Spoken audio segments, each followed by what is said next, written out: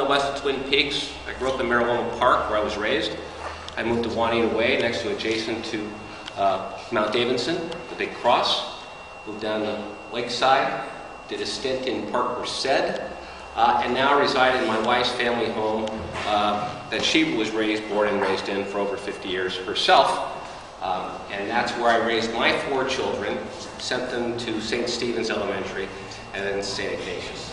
I grew up going to St. Finbar, which is right off Hearst Avenue, and I attended St. Ignatius.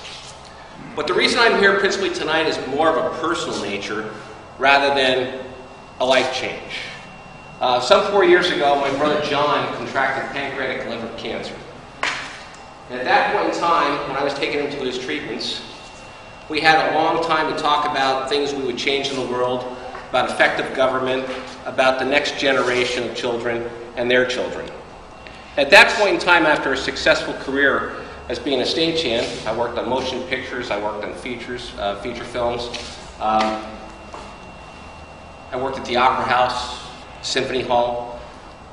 He said to me, "You're now president of the board of Public Utilities Commission. You're working on the biggest public finance water system in over a century." I said, "That's right, John." He goes, "You've been successful running your local for a number of years. You've put in training trust. You've done a lot of things for the people you represent." I said, "That's right." He said, "Do me a favor." He goes, "I'm not going to make it." He goes, "But for my kids, I want you to do something more for the next generation." And with that, I told him, before he passed away, a week later, I said, I would do whatever I could to do that. I was born and raised in the General Motors factory town of Saginaw, Michigan, by a single mother and my grandmother. And we didn't have much money, and we had no connections.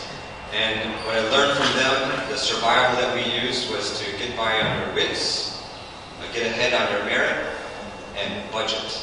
And so that's been ingrained in me from an early age. I won a scholarship to Michigan State University where I majored in journalism.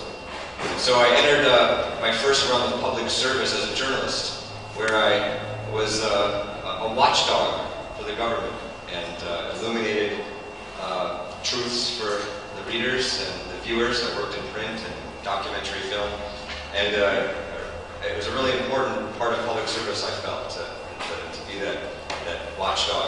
And it's something I ultimately want to use from within City Hall, questioning why things are the way they are, investigating, using that journalistic eye, and looking at the budget and other facets of city government. My other form of public service, I worked for the American Civil Liberties Union. So again, was an advocate and a watchdog, held the government accountable for all your constitutional rights. And that was a very satisfying form of public service. And I was fortunate enough from that to win another full scholarship to do graduate work.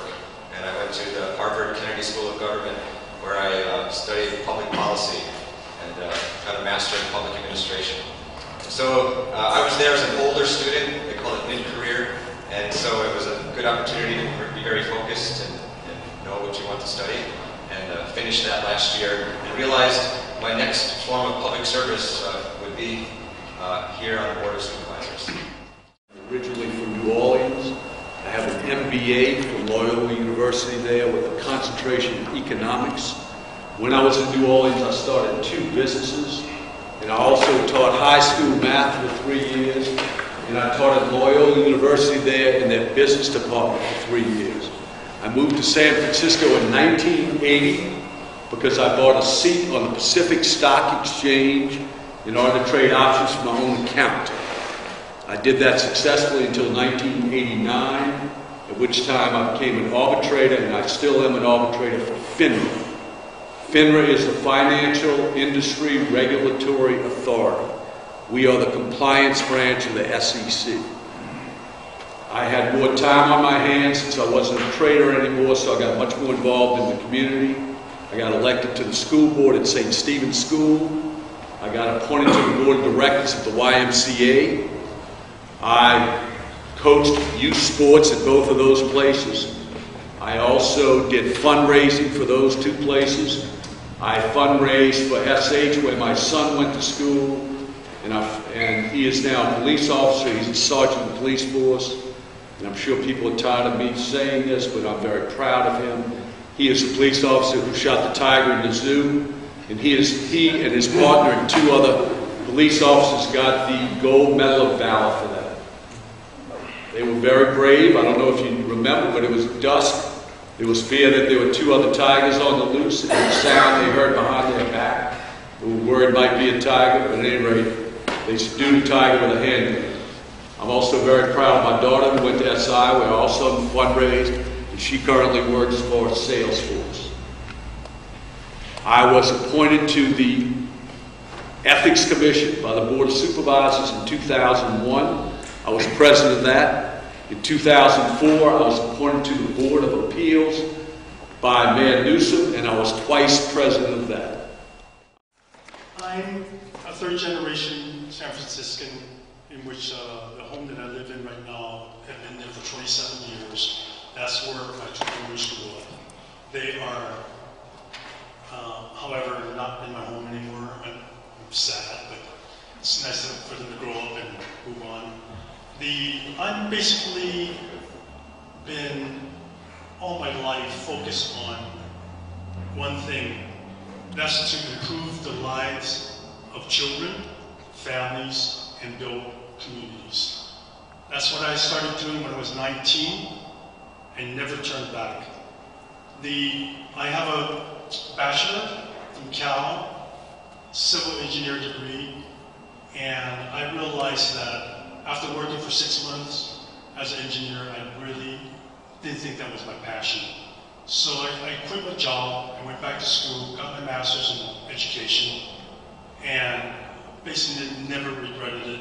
I love what I've done, whether it's in the classroom or in the community or running organizations that benefits children and families. I tell you this because, again, it's one of these things where you develop a passion at a young age, and I was fortunate enough that I was able to pursue it. And all the things I've done since then has been real consistent around these issues. I'm currently president of the school board in San Francisco. I've been on the school board for 8 years.